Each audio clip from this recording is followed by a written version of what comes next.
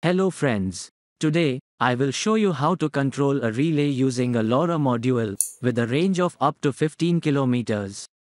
Here, I am using a transmitter and a receiver. The relay module is connected to the receiver device. And I have connected a button to the transmitter. I can control the relay by pressing the button on the transmitter. The same button will be used to turn on or off the relay on the receiver device. To ensure smooth communication between the both devices, the receiver constantly sends the relay status back to the transmitter at regular intervals of 3 seconds. You may notice the LED connected to the transmitter side is continuously blinking. This LED indicates that the relay status is being received from the receiver device. This synchronization process ensures that both devices have the same relay status at the same time. This process is required to handle any data loss that may occur during the transmission. Let's have a look at the components used in this project. For the receiver device, you'll need the following components. Similarly, for the transmitter device, we'll be using the following components. You can find links to these components in the description below. To properly connect these components, you can refer this wiring diagram. The LoRa module is a 3.3 volts device, so I have powering it using the 3.3 volts pin of Arduino. And I have attached a voltage divider to the RX pin of the LoRa module to convert the 5 volts signal to 3.3 volts, which is compatible with the LoRa module.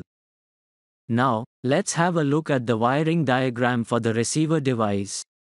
Make sure to double-check all the connections to prevent any damage to the hardware. Next, to simplify the setup process, I have already connected all the components to both devices using a breadboard.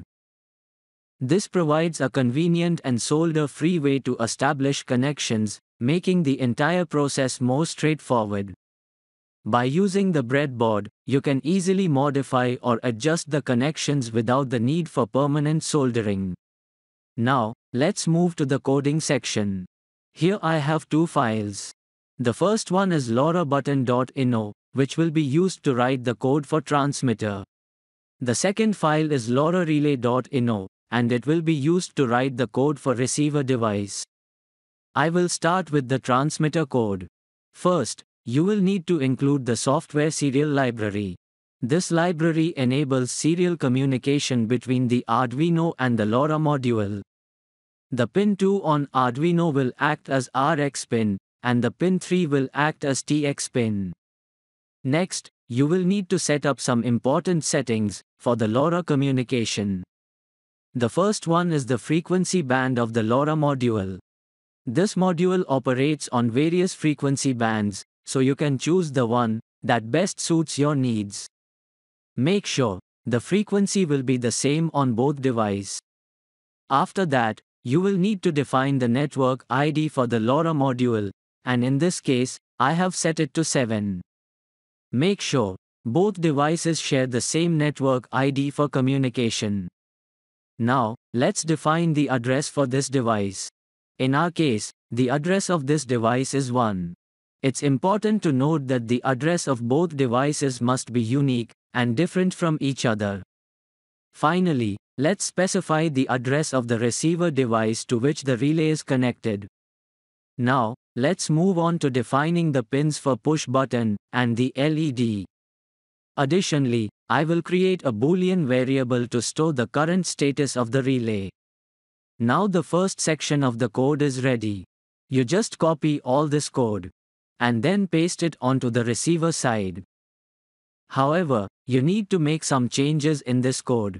The address of this device will be 2. And the address of the other device will be 1. Additionally, there is no need for the LED pin and button pin variables, since there is only a relay is connected to the receiver device. So, here I have defined the relay pin variable. Now let's move back to the transmitter to continue with the coding process. In the setup function, first I will initialize the serial communication with the computer for debugging the code. And then I will start the serial communication with the LoRa module for transmission of data. Make sure the baud rate for both devices remains the same. Then, set the button pin to input pull-up to sense the button press. And then set the pin mode of the LED pin to output. Next, you will need to send some commands to the LoRa module to configure its communication parameters. These commands will set the frequency band to 433 MHz, network ID to 7, and assign the address of this device to 1. Remember, it is required to configure the LoRa module before using it. Now the setup function is ready. So, copy all the code within the setup function. And then, paste it into the setup function of the receiver code. Here, you will need to make a single change. Just delete the code related to the push button and LED. Then, set the pin mode of the relay pin to output. Now, let's move back to the transmitter code to continue. In the loop function, I will use an if condition to detect the button press. This if condition is used to check the status of the button pin. And when the button pin is low, it indicates that the button is pressed. In this case, I will send the command to the receiver device to control the relay. So, first I will update the relay status variable. It will toggle between true and false. Next, I will create a command based on the relay status variable. If the relay status is true, then I will store A1 in the command variable. This command will be used to turn on the relay. Similarly, if the relay status is false, then I will store A0 in the command variable. This command will be used to turn off the relay. Next, I will start LoRa communication to transmit this command to the receiver device. So, first you will need to specify the address of the receiver device, which is 2. Then, define the number of characters you want to send. Since our command consists of just 2 characters, so I have set the number of characters to 2. Next, enter the actual command stored in the command variable, which will be either A0 or A1, depending on the relay status.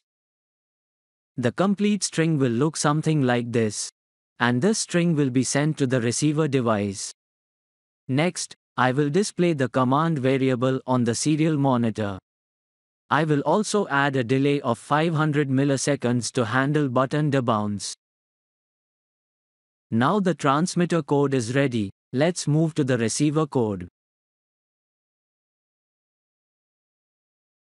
In the loop function of the receiver code, I will write the necessary code to receive the data sent from the transmitter. To listen for the incoming data, I will use a while loop that continuously checks for incoming data. And when the new data becomes available, then I will read the received data from the transmitter and store it in the data variable. Then, I will print this data on the serial monitor for analysis and debugging. Now, I will write code to control the relay based on the command in the received data. Here I have used an if condition. This if condition checks if the incoming data contain the command A1. This command indicates that the transmitter has sent the instruction to turn on the relay. So in this case, I will turn on the relay using the digital write function. Next, I will update the relay status variable to 1. It indicates that the relay is now on. Similarly, if the incoming data contains the command A0, then I will just turn off the relay. Then, I will update the relay status variable to 0. It indicates that the relay is currently off. Now the code is ready. You just select your board and COM port from the Tools menu. And then upload the code to the receiver device. Similarly, you need to upload the transmitter code on the transmitter device to enable communication between the two devices.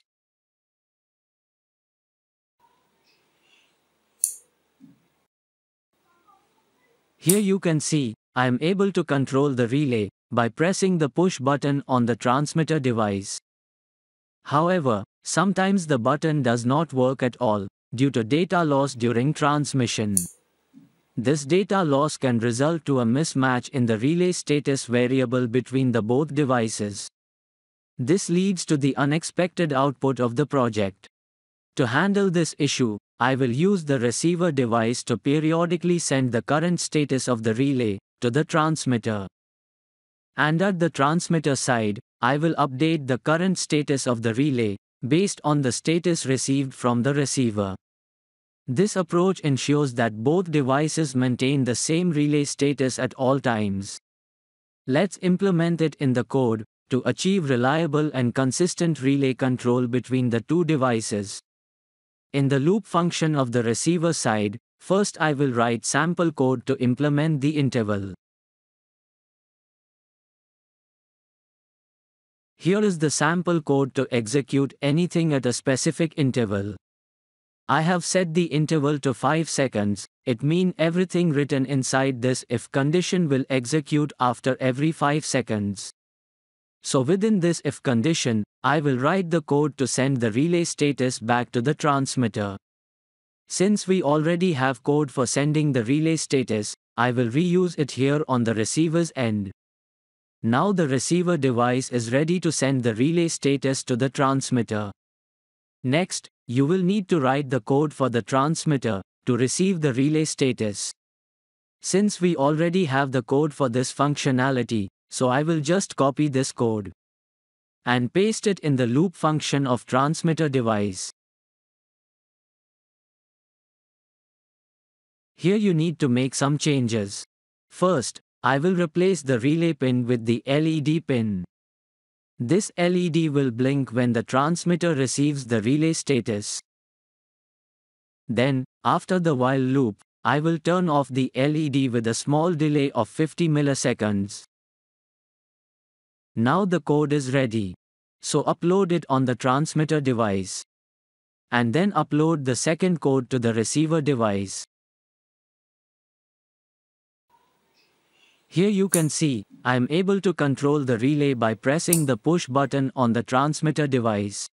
If you look at the LED which is blinking, it means the relay status is being received from the receiver.